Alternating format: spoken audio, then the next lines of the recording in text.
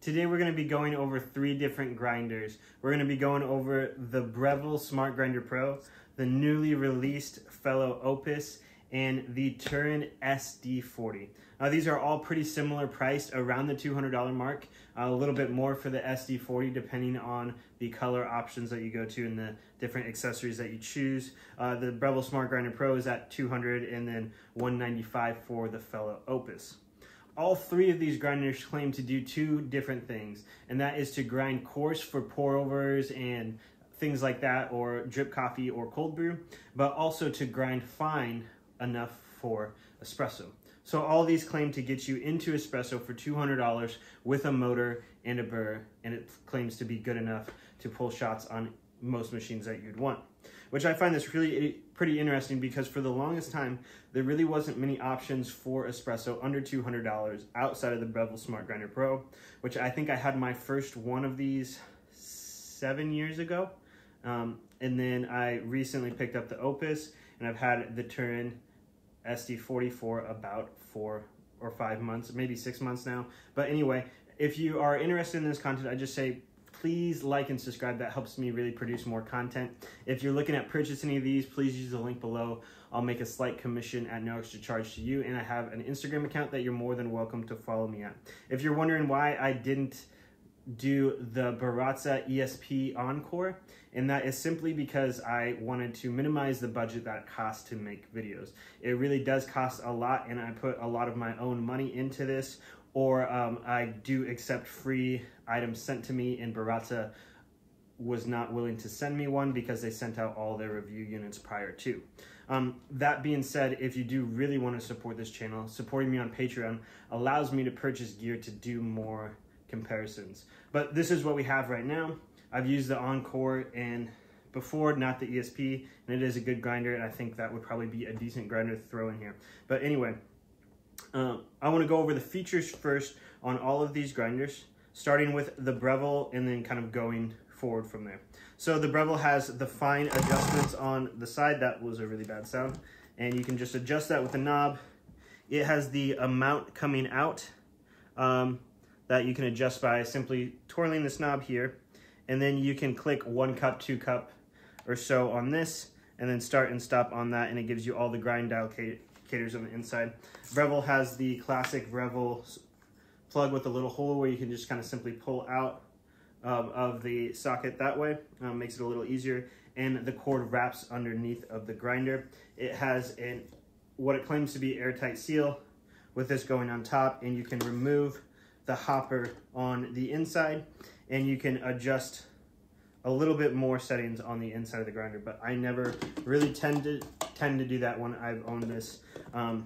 It also has a little magnetic tray here to remove the grounds to make it cleaning a little easier. Additional to it, it comes with 3 accessories that I don't have with me currently, and that is a 54 millimeter cradle, portafilter cradle, and a 58 millimeter portafilter cradle, as well as a catch cup for it as well. The catch cup I typically have used in the past to just bring beans back and forth places. It's been nice. It has a lid with a little cap that you can kind of flip open and grind directly inside of that. I did typically just take the lid off completely and pour it in, and it does the job that way. The cradles do work nicely. They hold the portafilter directly underneath of it, so you can grind directly into a portafilter. I have done this for both the 54 millimeter and the 58 millimeter, and I've been very happy with the results and how that works on that. It also has a little button right there that you can click to automatically start and stop your grind, so you can just push your portafilter in and turn it on that way. This grinder I am borrowing from a friend, but I did own for a long time. A fellow did send me this grinder, which is their newly released Opus. So I got this free of charge, and it has a couple different features on here. Starting off, the lid has all the grind indication sizes on it, which I find very helpful. It also has 2 different sides here. One which I believe is a rough dose of 20 grams, and then 120 grams on the other side. You can correct me if I'm wrong on that. It's a little messy here, but that's okay. We have the button to turn it on and off here, and it automatically turns off the grinder after 30 seconds, or if you long press it or something like that, you can turn it on to 60 or infinite or something. I don't know, but 30 seconds is plenty, and that's worked well for me. It's designed for single dosing, which this one you could store beans in the hopper if you wanted to, but I would still typically single dose with that as well. I can't remember if I mentioned this has a lock on hopper, so you can lock it. That's really hard to do one-handed. Anyway, you can lock this grinder on, and it holds the beans on the bottom to make it so it doesn't fall out when you want to transfer beans back into the bag and start a new batch. However, it does retain some on the inside, and you do have to grind through that in order to put the hopper back on. Anyway, going back to the Opus, it's got this little catch cup here, and this catch cup has a 2-in-1 feature here. Which if you remove this little cup on the inside, you can then put this lid on it for pour over type coffee. So you grind directly into this, and it has 2 little fins on the inside to help kind of guide the coffee in that way. You can remove that, and then you get this fancy little cup that sits on the inside of it. Has a nice little fellow logo on the bottom of it, which is a nice touch. Did not know that. But this has 2 rings on the inside of it, and that fits perfectly a 54mm portafilter, just like so you can flip it over. And then just dropped a basket there, a 58mm portafilter. So you can grind in it and flip it over, and it fits perfectly inside your cup, which gives a clean transfer of grounds. On top of that, it has a magnetic piece right here to kind of help center the cup underneath of the funnel, I don't know, the chute of this, and it works pretty well. It centers is nice. I made a little mess on my counter, but that's okay. The cord does not stow in the back, but it does have this nice little side design. I'm a real big fan of the way this looks and how short this is on the counter. No bellow system, but this lid fits perfectly, and you can kind of push through on it, and that's about what this is in terms of features. You can adjust pretty easily with this little dial on the front here. Just push that back and forth. And on the inside, if you simply turn this entire lid, it pops up, and you have this blue adjustment ring on the inside, which that allows some more fine tuning of it. And I honestly don't really like changing it very much, because you kind of have to push down on both sides of it and move stuff. I don't like it. I haven't found a good way to use it. I'm going to give them the benefit of the doubt, though I didn't read the manual, and I'll do a full review on this. You can, just like the Breville, you can pull out the burst set like this and give it a little bit quick cleaning, and it just snaps in place with a little handle. Breville has the same one. All right, and hopper pops back on pretty easily, pretty nice and convenient. This is the DF64 SD40 by Turin Grinders, and this comes in a little bit more, but it's definitely the smallest of the grinders. I actually did put this on my carry-on backpack, and I flew to Colorado for my brother's bachelor party, and this was the grinder I brought with me because I didn't own a hand grinder at the time. I have some, and we'll review that later down the road. But this one does pour over and espresso just as well. It has a catch cup here, and if I am correct, it does not fit in a 54mm portafilter, but it does fit well in a 58mm portafilter, so putting it on top, flipping it over, nice and easy to do. However, if you have a 54mm one, you can buy a funnel, and that makes it work pretty well for that. It's got adjustable stepped, all of these are step grinders, which means that they don't have an infinite amount of adjustments, but they kind of click into place of the adjustments. So the Turin SD40, you simply hold this back down, and while the grinder is on and running, you simply turn the adjustment dial. It then has this bellow system with this lid to allow you to push out the excess grounds that may get stuck in it to make this a 0 or close to a 0 attention grinder. This is the power button, and you just click it and it turns on. This has a magnetic base, but it's not near as strong as the fellow Opus, which that fellow Opus isn't near as strong as the fellow Ode, which is its big brother of a grinder that's meant only for pour over. And it's got this little button on the side. And that is those 3 grinders in terms of features. So if I'm gonna rate these on a scale of features, I honestly probably just like the workflow of the fellow Opus the best. Just because this catch cup is super nice, super convenient. I do wish this kind of lid didn't have to sit somewhere else. But even if you just put a grind pour over into this and poured it out, it still works pretty well. This has anti-static grounds, which basically means it's very, very clean while you use and doesn't make a lot of mess, except I do find a lot of chaff inside the hopper area. It also has an anti-popcorn piece to allow beans not shooting up. So if I started grinding before I put the lid on, nothing is gonna happen. This one even kind of does a little bit here. But I'm gonna go ahead and start the real question and answer the real question of which one should you buy. And I'm gonna start by telling you which one you should not buy and why. So I love the SD40 and I love the Ode. These two are gonna be the top ones of what I'm gonna recommend. And I'll get into that in just a second. The Breville one I would not recommend. This grinder is the same one that is built into all of their machines. That if you have a Breville machine and it has a grinder, I believe it's going to be the exact same burr geometry and everything from this grinder just built into the machine.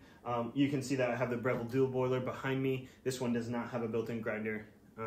Anyway, but this is the one that's built in like the Barista Express and the Barista Pro and the Oracle Touch, I believe, and the Barista Touch. They have a lot of espresso machines now. But here's why I don't like this grinder. It does a good job. I would use it for pour over. I'm borrowing this from my friend Riley, and he uses it for pour over and does not use it for espresso. And I think that's the way to go for that grinder, because I was using Kyle Roselle made a new coffee company called September Coffee Co. And I put his beans in there, and his beans are great. I was a really big fan of it, and I think he's doing great things. But when I put these beans in here, it completely jammed and stalled the grinder. And that reminded me of all of the many days that I had this grinder and had that same problem. So typically when you get those lighter roast coffees, it's not uncommon for the grinder to jam and stall and not grind. And that can be a really frustrating thing when it comes to grinding in the morning and you want your shot of espresso and it can't actually do that well. It can do it a lot of the times, but it's not an uncommon thing. I've had this happen in 3 or 4 different Smart Grinder Pros, as well as a Barista Express espresso machine. So for $200, it was hard not to recommend it because it was about the only option for electric grinders around $200 that you could actually get the fine adjustments. I felt like you could pull a good shot with it when it would grind, but because it doesn't really grind, I can't really recommend this because I've had too many issues stalling and I just wouldn't want to deal with the hassle of it. It does match your other Breville stuff, but I don't think personally it looks the best. They did a great job of the features. I love this. This is my favorite thing about a grinder. I think more grinders should have this little magnetic tray here, and that should be able to just simply push in just like that. And the auto stop with that is similar to my Eureka Atom 75, which is a $1,400 grinder. I love that feature in it. It's a nice looking grinder. It has nice features, but the functionality is just not worth it there. So I'm just gonna remove this entirely from it and suggest that you look toward one of these grinders or one of the grinders that I'm not recommending, or that I'm not doing a review on. I know the I think it's Vario V3 or something like that, which is a similar price grinder. I've heard that one has a lot of motor problems as well.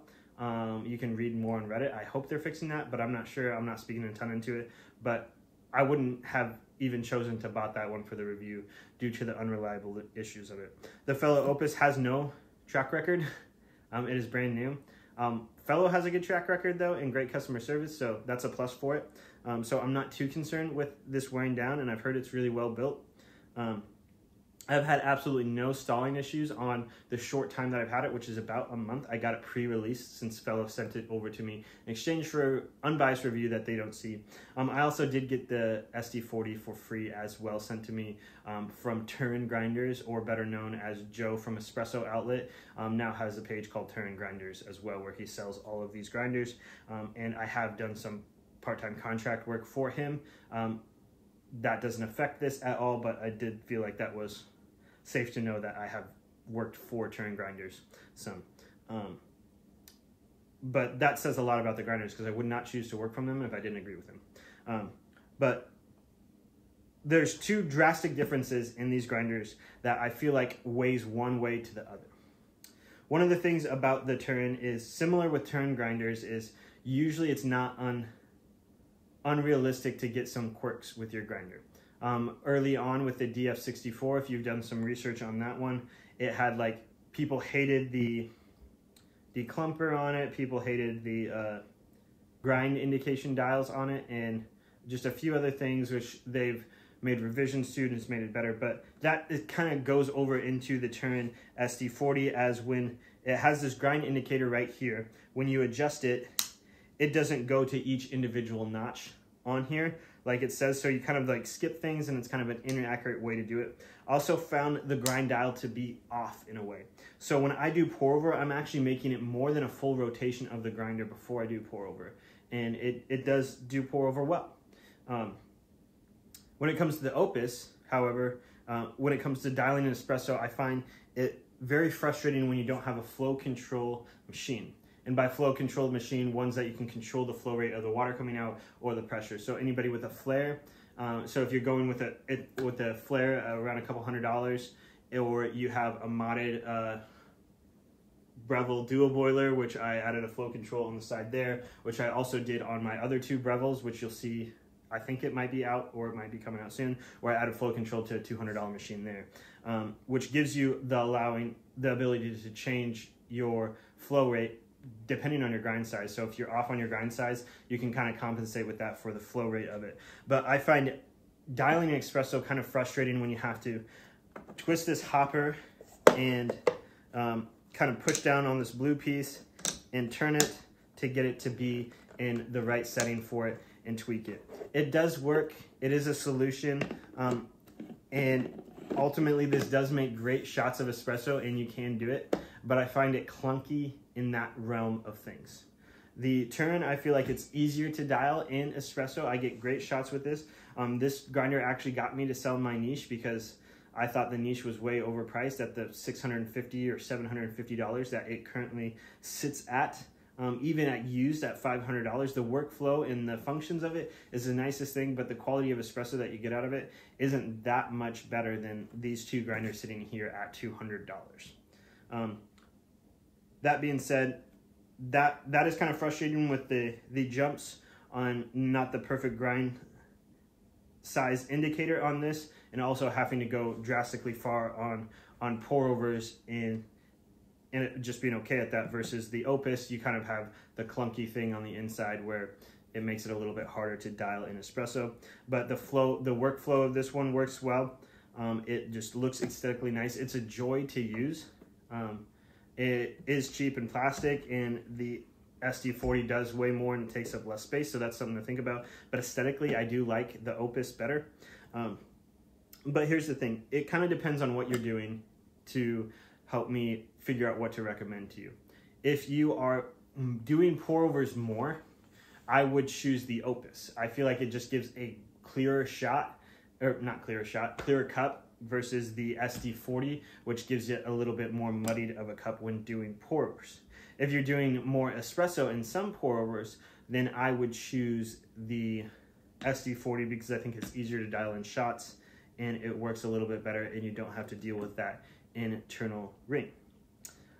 One thing I do want to note in this decision is I know that there is a new SD40 version 2 coming out, which, don't quote me on this, but I do believe they changed the grind size indicator on there to make it more accurate to what it actually is versus the inaccurate version that it has currently. I don't know what that looks like. I haven't seen it. I think I will have it on this channel at some point when it comes out. They're also making an SD40 stepless grinder, which means that you can fine tweak it even more. And if both of those stay around the $200 price point and you get better grind indicator and stepless, it's going to be hard to recommend anything over the Turn. But right now, I'm kind of at a draw between these two. I like the way the fellow Opus looks. I like the small factor of the Turn SD40, and I like the shots out of both of them, but it's easier to dial in for the Turn and a little bit harder to dial in for the Opus, but the Opus does do pour over better in my opinion and give you a cleaner cup all in all. One thing that I didn't know on it, I did not know on the Opus, is right here becomes a lot of scratches on where the catch cup coats. I think maybe a little piece of ground or something gets underneath the cup and it just drags it on there. What I did was I vinyl wrapped mine, so mine looks black, matte black on it, and it's because I had matte black vinyl wrap. So I just simply put it on there and cut the corners of it, and it is scratched a little bit, but I do think that made that look a little bit better, and I think it would be way more scratched up based off of the one time that I used it without that vinyl wrap on it. And I did have to cover up the Fellow logo on it, but you can barely notice it. You can notice it some on the back because I just did a straight cut, but it's a super easy fix. So I'm gonna try to link the vinyl wrap that I used for that for you Opus owners. And yeah, both are great grinders. If you have one, I wouldn't necessarily recommend upgrading to the other ones. Basically, if I'm honest, I would just kind of look for whatever one you can find a better deal on. Joe at Touring Grinders does deals every once in a while on things, or open box ones, or I think you can probably get like a 10% off at Fellow at any time if you're a new customer. I don't know, but these are great grinders for $200. Like, if I just had one of these grinders, I have a lot of different grinders. I think I have 8 now, and these are by far the cheaper ones that I have on my counter, and I don't have a problem going to these. I don't have a problem as making these as a staple and regularly using these. I've really enjoyed the pour over cups from this Opus, and I've really enjoyed the shots from the Opus, and I've really enjoyed the pour over cups from this and from the SD40, and I really enjoyed the shots from it. As soon as I figured out that you need to go past the filter line and back into the espresso range to do pour overs again, so like a full loop around, I really found that I could get really good pour overs with this, even though it might be a little bit muddy. But it's not like a bad cup of coffee. It's still very drinkable, even without creamer or sugar in it, for those people who don't drink that. But yeah, you'll be happy with either one of these grinders. If you have any more questions that I can answer on these, I would love to do those. Again, this is unbiased, and I would pick the SD40 for espresso and the Opus for pour over, but I would use them both for both, and you're going to get great stuff, and I think you'll be happy with either one of these on your grinder for a long time.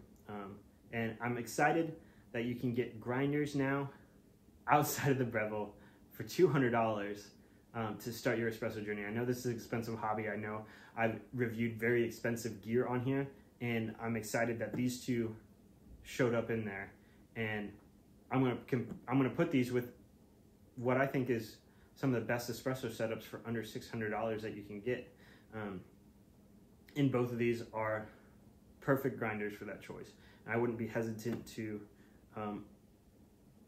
recommend either one of these. I'm excited for Fellow to hopefully maybe figure out this internal adjustment. I know that that's a new grinder and that's going to be a long ways out, but I know Fellow improves things. They've showed that with the Ode, and I'm excited to see where this goes, and I'm excited to see what the possibilities of grinders are a year from now, because I never expected to be reviewing this cheap of grinders that I was happy with now, when people used to spend $1,000+ to get a niche because that seemed like it was the best option for a single dosing grinder. And now you got things at 1/4 of the cost or 1/3 of the cost. So I hope you find this helpful. If you have any questions, please let me know in the comments below. And thank you so much for watching me and joining me on this journey.